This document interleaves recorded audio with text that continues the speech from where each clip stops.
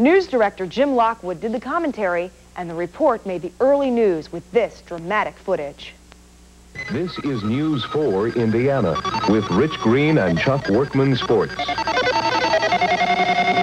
evening. Here's what's happening in our world tonight. A drama which began early this morning is still unfolding tonight on the west side of Indianapolis. A former West Point gun instructor, furious over a foreclosed mortgage, took a real estate company president hostage, marched him through downtown with a shotgun to his head, and then took him to the west side apartment where he remains to this hour. News 4's Jim Lockwood reports. The bizarre incident began at the Meridian Mortgage Company, 129 East Market Street in Indianapolis, where 44-year-old Anthony Kiritsis shackled a sawed-off shotgun with tape and wire to the back of the head of Richard Hall.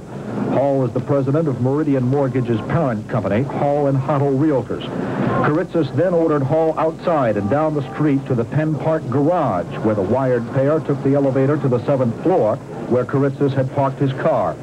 Then, for some reason, Kiritsis changed his plan and returned to Pennsylvania Street and started walking south, surprising early morning pedestrians who were startled to see the two men with a shotgun between them. Kiritsis, with Hall in tow, turned and walked west on Washington Street, stopping periodically to argue with police.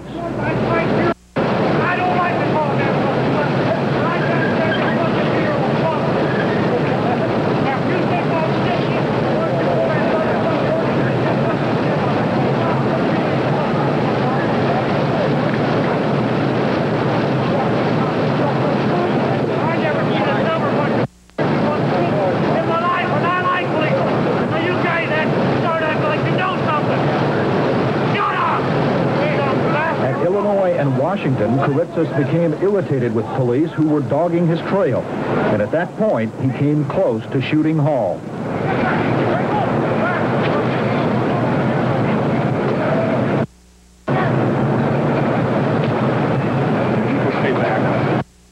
What are you doing with that thing? Yeah, might get back. Regaining his composure, Kiritsis continued west on Washington to Senate Avenue, where he commandeered a police officer who was stopping traffic and took the officer's car and gun. At that moment, an unidentified motorist caught up in the action crashed his car into a telephone pole.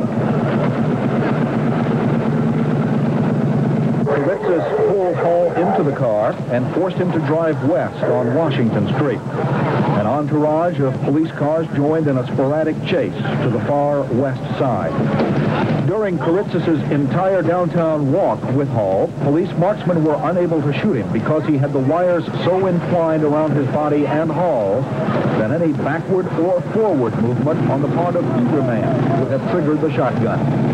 And that's the situation as it is now. Still, police stand by on the west side of Indianapolis.